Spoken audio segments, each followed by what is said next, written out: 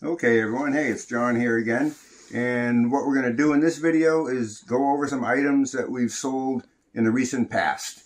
Pretty interesting, lot of things. I think, some things maybe you're familiar with, some things you look for, and perhaps some things you hadn't thought about looking for yet, so check it out. Okay, so we're going to start off showing you some items we put up at auction, and we do that when we can't really establish a value or we think we have a really neat thing that we're going to get a lot of bids on. Unfortunately, as you can see, this was not one of those items. We paid too much for this. I think we paid $50, thinking it was good because it was limited, it was signed, blah blah blah, and it was a mistake. So you get those now and then, but anyway, we got most of our money back. This next item, now this is something, you see we sell a lot of baseballs, but this baseball I believe was from the 1960s or 70s, and you can easily date them by who the league president was at the time. I forget exactly when this was.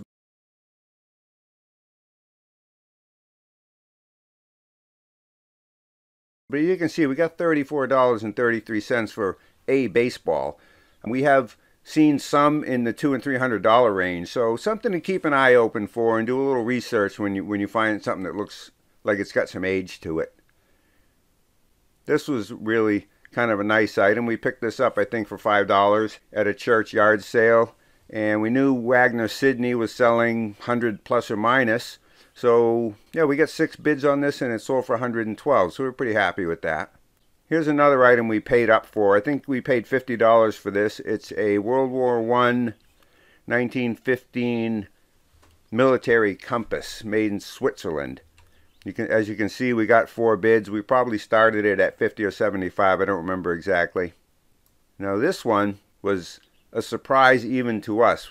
This pan was a little beat up. It wasn't in the best of shape, but it was a rare Wapak hollowware skillet. As you can see, we got $306 for it. So this is the type of pan that once people do the restoration, they're in the $500 to $700 range. So another thing to keep an eye open for is some of these old cast iron pans. Another thing, this is one single used cassette tape. Probably the best one ever made. And if you can find these particular ones sealed, they sell for 100 plus or minus a piece. This was recorded, I think we started it maybe $9.95 and got $35 for it. So, some of those vintage cassette tapes, this one in particular, can be pretty valuable. We sell a lot of them. Another thing we picked up for $1 or so, a bunch of patches. Any type of these aren't quite military, they're Civil Air Patrol, but any type of military patches or that you come by that you can buy cheap in a lot is usually worth a gamble. I think we paid $1 or $2 for these.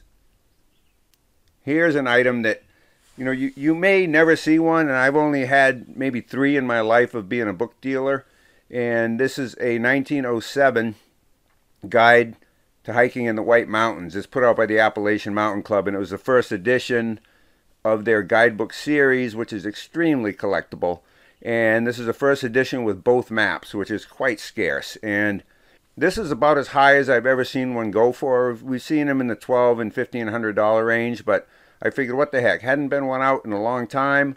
It was published in 1907, so I thought, what the heck, let's start it at 1907 and see what happens. And we got a bid at the very last minute. You can check out the live action on this video. I'll put a link up to it. Oh, by the way, I paid $600 for this book, knowing what it was, and the person I bought it from also knew he had a pretty good item, and he was willing to give it to me for $600, and I was happy to pay that much for it. Alright, next category that we sell a lot in are CDs, DVDs, vinyl. Whenever we're in thrift stores, we always look for sealed stuff. And this one we found sealed, $1, and sold for $18.88. The Beatles are pretty popular, and their stuff sells well, especially sealed things. These came in a free lot. I got about 200 CDs for free, and a lot of them just went into lots. A lot of them went back to the flea market. And we did the research on it and found that this Esteban Salas was pretty popular and selling well, so we put those up and we got $28.88 for them. Allman Brothers, anytime you can find a lot of a popular band, certainly better, to put up 3 or 4 or 5 or even 8 or whatever you can do rather than just one at a time. You can get your price up there and make it worth the listing. Of course, we sold this via send an offer option, and we'll talk more about that in another video. People who have looked at your item or who are watching it or who have had it in their cart, there's a place on eBay where you can go and see who those people are and you can send them an offer. And this had been up for a while, so I just sent a half price offer and they took it. Same with this one. These had been up for a long time. Like I said, these were part of the ones that I got for free. And this was a lot that had been lingering for a bit, and someone looked at it, so I just sent them an offer. Didn't cost me anything for the inventory, so it was good. Same with this one. That came from the same lot of free. We look for good non-fiction stuff. This is a software, a flight simulator software. Kind of outdated, so we couldn't get too much for it, but $9.48 we got for that. So here's where I'm talking about selling things in lots. Now these were not selling for very much individually, but to put all 5 Bob Hopes together, you know, we got $15, and we are upping the ante, and we're starting to sell less and less things that are less than $25, but this is something that had been in inventory in a while, and it sold. So you can see the value of lotting, because who wants to sell 5 $3 items when you can sell 5 items for $15? You know, it's simple. This is another DVD book lot. The Secret, Rhonda Byrne, is very, very popular for a while, and we found a lot of stuff at a yard sale, probably 50 cents a piece, and just put it together in a lot. Took an offer of $20 on it. I remember buying these. We paid $5 for them at a yard sale, and I really offered them for that less. I guess I must have been real tired of looking at them. But anyway, we got $19 for them plus $6.85 shipping. When I bought them, research said that $49.50 was definitely the right price, but it just didn't happen. And get tired of looking at them, and after a while, just send an offer and move on to the next thing. All right, now we've got some vintage, collectibles, general, just a mishmash of stuff. This is a terrible towel, Pittsburgh original NFL Steelers. If you know at all what they do with these, you know that almost everybody in the stand needs to have one. So we sold that for $10.88. We bought a bunch of these at a estate sale, Camp of the Woods mugs. We bought 5 or 6 of them for $3 a piece, and well, we sold one for $12.88. I thought they were going to go for a lot more because they're really high quality mugs, but we haven't been able to get more than $12.88 out of them. But we did get the shipping, so we did make a little money on those. But again, like I said, we're starting to move away from low end items like that. Just a bunch of concrete anchors. Picked these up for a couple of dollars. New old stock, useful stuff. I love that. And yeah, we got these for a couple of dollars. We sold them for $30. The free shipping, they went in a small flat rate, so it cost us about $8. Compact keyboard, new in box. I don't remember if we bought this for ourselves and didn't use it. I can't remember where it came from, but we sold that for $24.95. Complete vision board kit.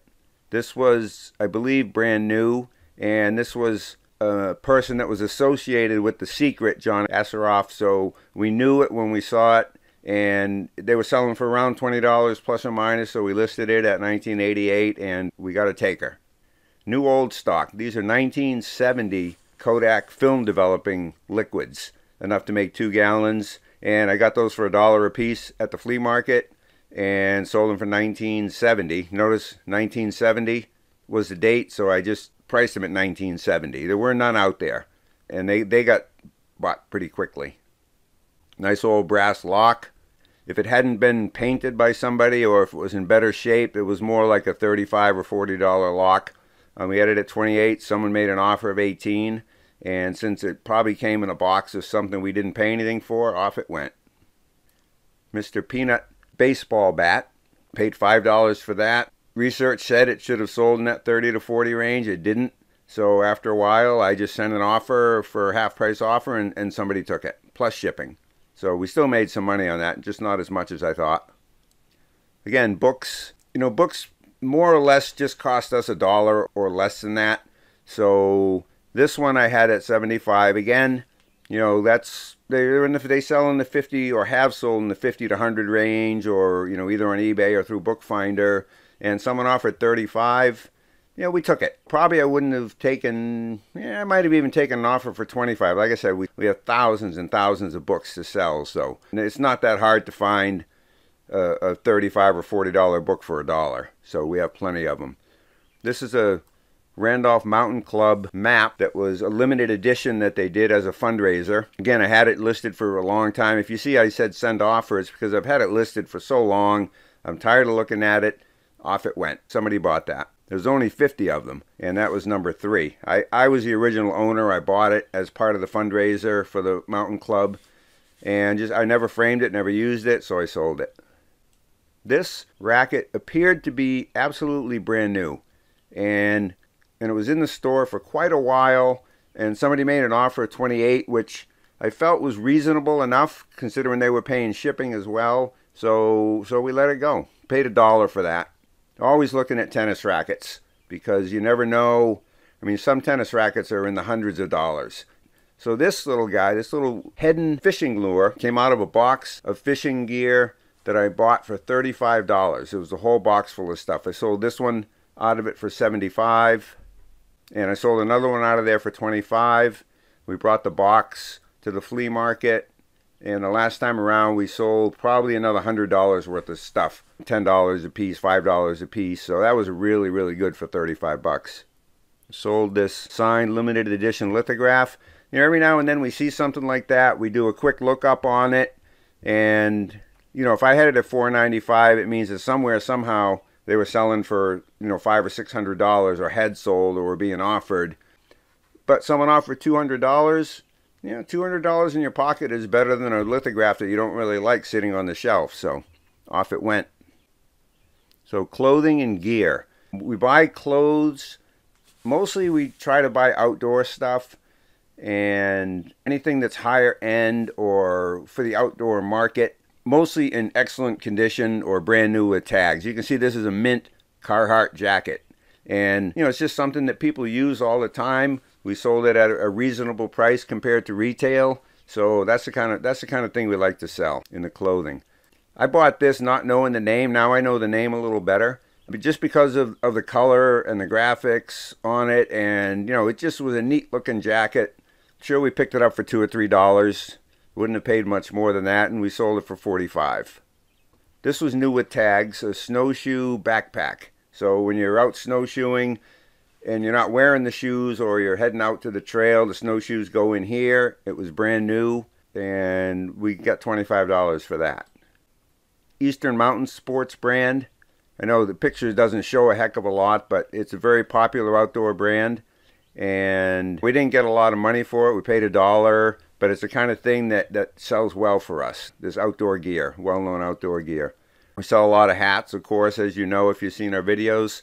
And this one sold for only $12.88, which is a little low. Again, we're going to try to start moving away from that. So these types of hats, you'll see us loading them up to go to the flea market going forward. If we can't get 15 or 20 or up, then they're probably just going to end up at the flea market. Very rugged motorcycle pants or work pants. He's got reinforced knees, or Kevlar, super heavy duty. Picked these up for a couple dollars at a yard sale and sold them for $40. If you ever see any of these wool pants, the Malone style are the ones with the red and the green checks. Adirondack plaid wool pants. Johnson Woolen Mills made them. Timberland made them. A bunch of different manufacturers made them. They're great sellers. If you haven't had an eye for this kind of thing, they sell very well for us. One thing you want to check for is to make sure they're clean.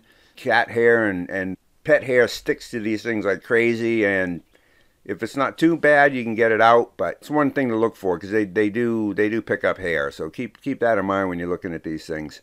Always buy sewn jerseys.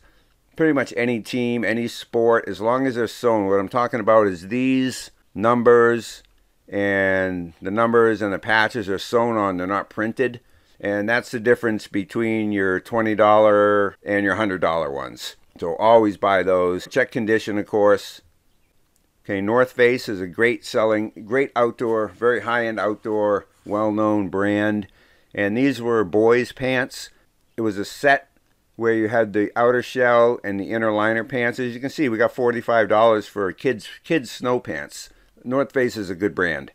You want to keep your eye open for that. If you're looking for outdoor things, these are REI. Gore-Tex pants. You know, I think we're all familiar with the advantages of Gore-Tex outside. It's waterproof and breathable. And these are good. Full side zip pants are more versatile. That means that you can separate this whole entire side and step into it without removing your ski boots or your climbing boots or whatever you're doing. You don't have to undress to get these pants on. So the full side zip, again, gives you the difference between your $10 and $15 rain pants and your $35 and $50 mountaineering pants. Tactical uniform pants. These are Nomex 3A, which means they're used for firefighting and they're relatively flame resistant. So the Nomex is a very good thing to look for in these tactical pants. Again, you see, we get a good price for these. These we picked up for $1 or $2 and we sold them for $40. So what we're looking for in clothing is things that are very useful, things that are sports related. Now, this is not a sewn jersey. This is a printed jersey. And I didn't even really know what it was when I bought it. I had to do a little research and found out it was the U.S. rugby team. And again, it didn't sell, so you can see I sent it off with a send offer for $14.44. So, I mean, a clear example of the difference between a printed jersey and a sewn jersey. The sewn jerseys sell for a lot more.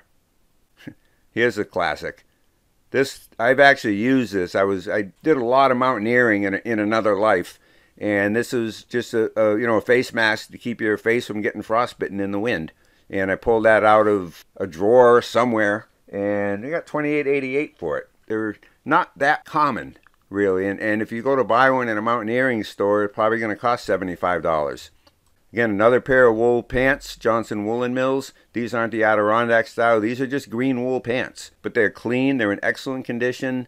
And we pay up to $10 for these. These, most of the time we get them for $5 and less. So these were $5 and we sold them for $50. Again, look at this name here, Johnson Woolen Mills, $38.88. It's a good brand, good outdoor gear. These are Black Dot ski pants. I didn't know anything about them, but they had fully lined. There was snow cuffs. They had some features to them, and they were very clean. We got $35 for those.